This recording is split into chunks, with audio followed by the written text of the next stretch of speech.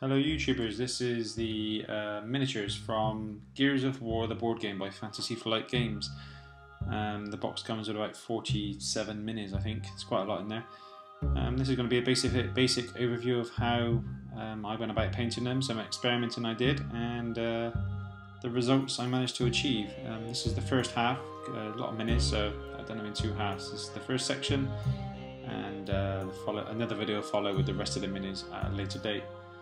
I started by doing all the shadows and all the undersides with Whole Red from Vallejo Air.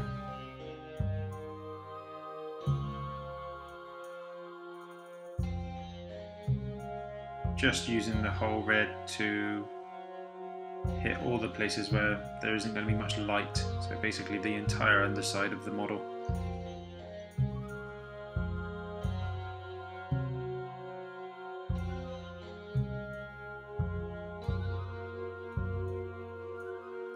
I did the same for the wretches, basically their skin tone.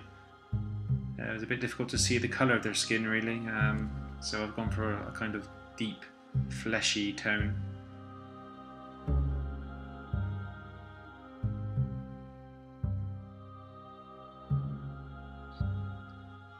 I did the same for the tickers as well, basically trying to get our shadows in place early on.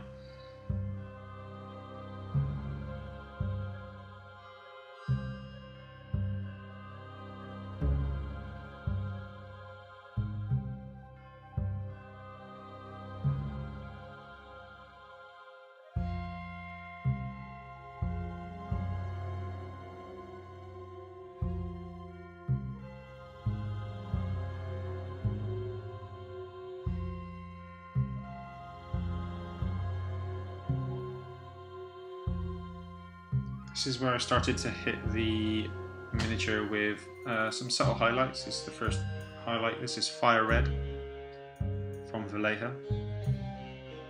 Any skin areas, I just hit the upper part of the model, making sure to leave the dark areas underneath.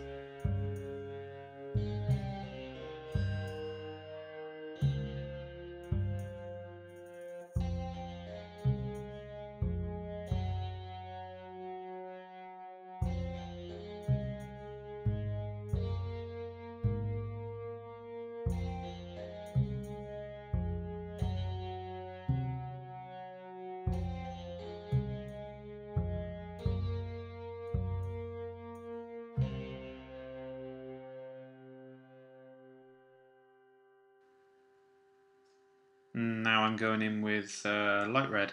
This is just another skin tone, another red skin tone.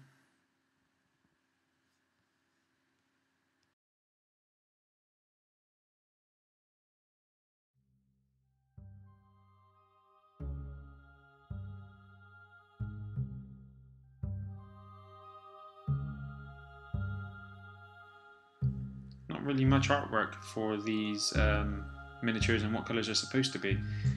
So you see them with human skin tones or fleshy skin tones or slightly grey zombie-like skin tones. I started to brighten this one up with some pink and things like that to try and make his skin more fleshy and more pinky. I didn't particularly like the result. So I just continued to brighten him up. I felt the final highlight of light red wasn't bright enough for the skin, so I continued to hit him with the pinky colour just to bring his skin tone right up a little bit from the darkness that it was. As you can see, he's a little bit too pink. He looks a bit sunburned.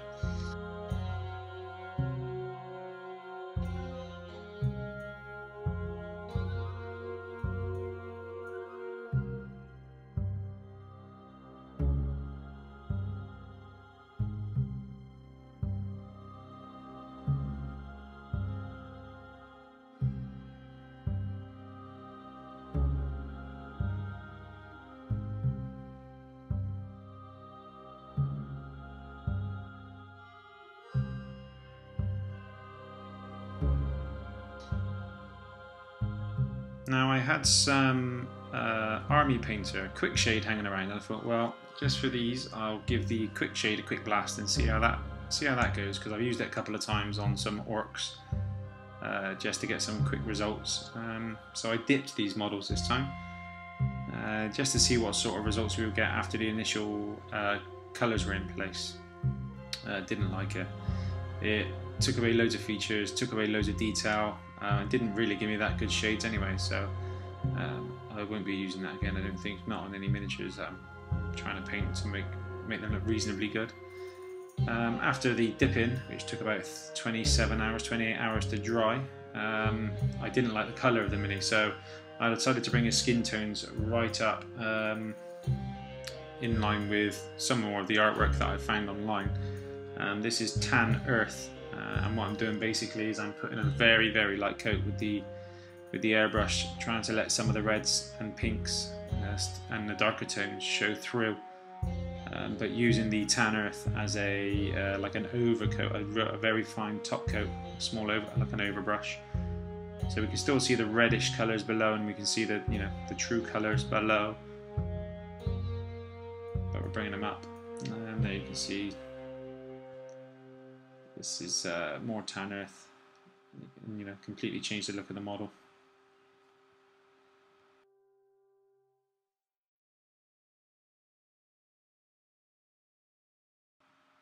And basically, even his underside with the whole red, I'm just giving a very, very light dusting of Tan Earth just to bring his skin tone, so there's not too much of a difference between the upper and lower parts of his body. I did this for all miniatures, so this is the tickers, and they get just a small blast quick highlight. So that all the models match and all their skin tones match.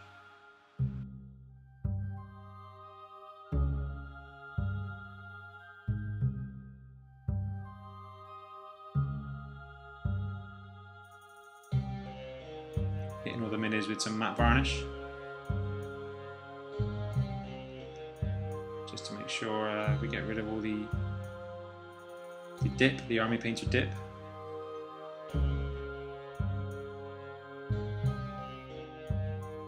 Which is a gloss finish, of course. When you gloss, when you dip a model, the finish is gloss. It's like a hard varnish. There he is. He's looking a bit better. He's got a matte varnish coat on him, just doing his metal work. So this is the base steel. This is Vallejo natural steel. This color, just going on his chains. There's not much detail on this miniature, so it was all about the skin, really.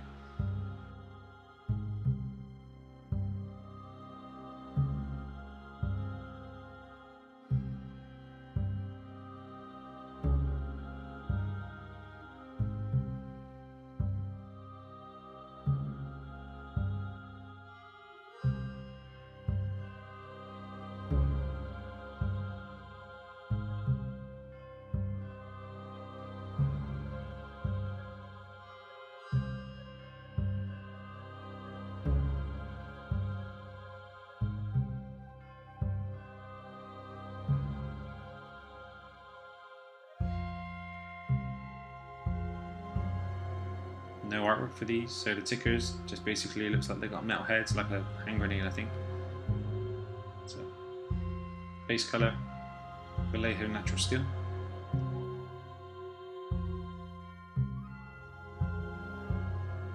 I suppose the wretches, I've done their base clothing, so all their clothing is black grey from Vallejo.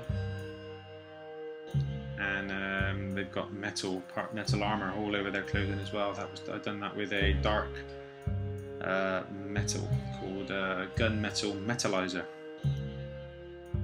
Again, from Vallejo. It's basically a very dark metallic color.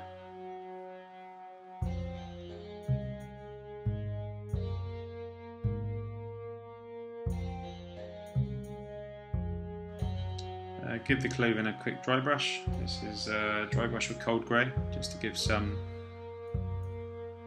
difference in shade and highlight. The problem with the dip is that you lose detail. So there's a lot of detail lost on these miniatures purely because the varnish sits very, very heavily on the mini. We're supposed to flick it out to get the dip off, but I use a brush just to try and mop the dip off rather than flick them out. But I think, you know, we were experimenting.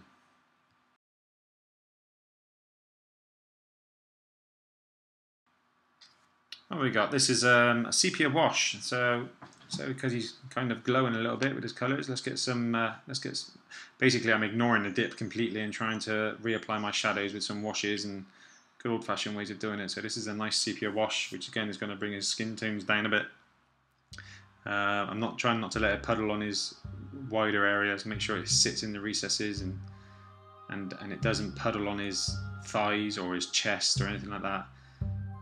Because when wash dries on open planes, it leaves watermarks, which can look hard.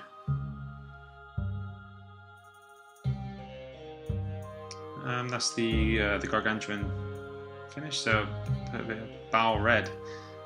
Games Workshop Citadel Red Wash. So all these open wounds on his legs, all the big gashes. Just keep reapplying wash into those areas. A nice red wash in order to make them look like nasty open wounds and a bit of soreness in there.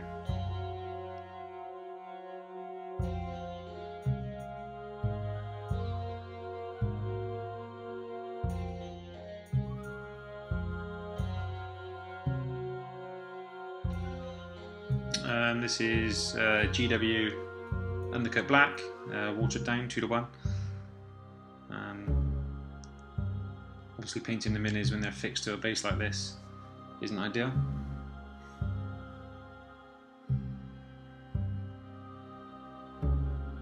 That's the finished miniatures. Not that, you know, fairly quick to paint. The biggest problem I had was trying to sort out their skin tones, trying to get their skin tones the correct colour, making sure that it looks half decent. You know, I don't even know what colour these locusts are supposed to be. I think they're supposed to be grey, or a grey skin fleshy tone. So doesn't matter. I'm going to say they're about done. They look quite gritty and quite grimy, and you know, the finish isn't that bad on them. The level of detail, the dip, the army painter dip, definitely lost some detail on that. I won't be using it again for miniatures of this size. Maybe if I had a ton of orcs to do, I would be tempted to dip them and really give them a smashing outside to get all the excess dip off, but you live and learn. This is the other half of the models from the set. So we've got a Boomer and I can't remember what he's called. But we've got some other models to paint. They're quite nice casts, so they'll be coming up soon.